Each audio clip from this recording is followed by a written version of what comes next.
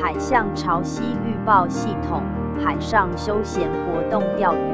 捕鱼、航行、海洋工程、防灾的好帮手。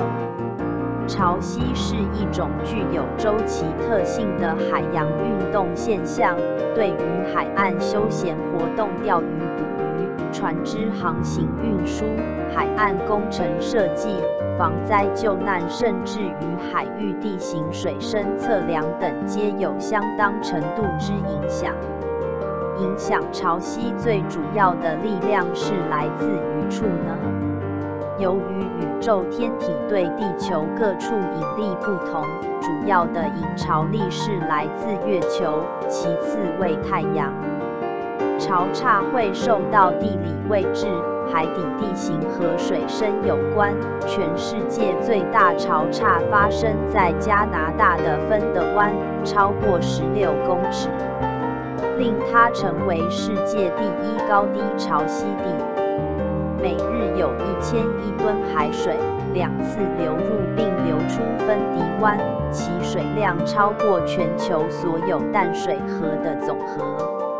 巨大的潮汐效应还为芬迪湾带来了奇特的海岸岩石构造。芬迪湾巨大的潮差被视为潮汐能发电的最佳地点。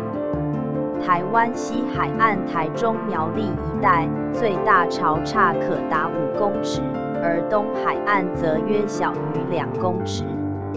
海象观测网进行波浪、潮位、海流、海温及海气交互作用相关观测，以掌握台湾附近海域即时海象。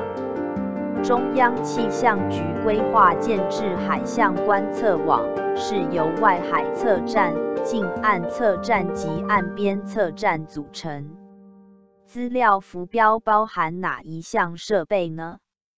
资料浮标配备为无线电发射器、夜间警示灯、雷达反射器、太阳能板、风向风速仪、全球定位系统 GPS。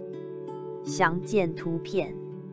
海洋面积辽阔，直接观测海温不易，通常采用什么方式观测？卫星遥测是观测大范围海温的最佳选择。利用卫星搭载辐射计所观测到的海水表面温度，再经由特别演算法将云和大气对气温的影响除去，才能推估出海表面的真正温度。台湾四周海域的潮汐预报自1944年时由美国发布，1975年才由国内海军海洋测量局完成电脑预，此后1977年也发表了潮汐预报电脑模型，此为国内电脑模式预报潮汐之先驱。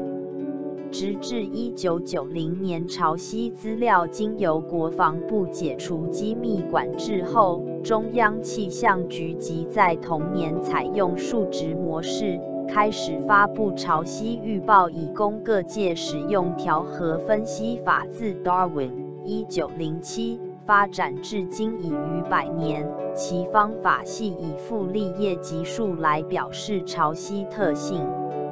引用美国国家海洋大气总署 NOAA 潮位分区的概念，以 NOW99B 潮位模式或 NCTU Model 可同时模拟如温度、盐度等水理特性，近台湾周围海域隔网化之潮位预报。